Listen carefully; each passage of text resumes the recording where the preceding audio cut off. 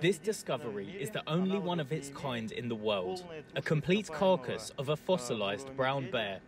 The absolute age is 3,460 years old.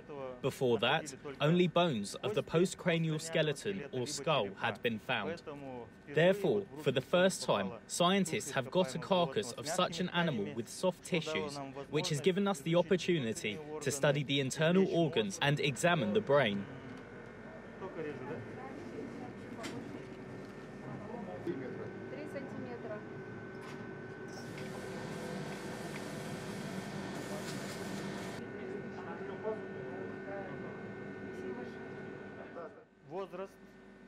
We want to learn the exact biological age, the time when this animal died, the cause of death, morphological description, comparison with modern animals, histological studies, cellular studies, and of course, studies for viruses and microbiota.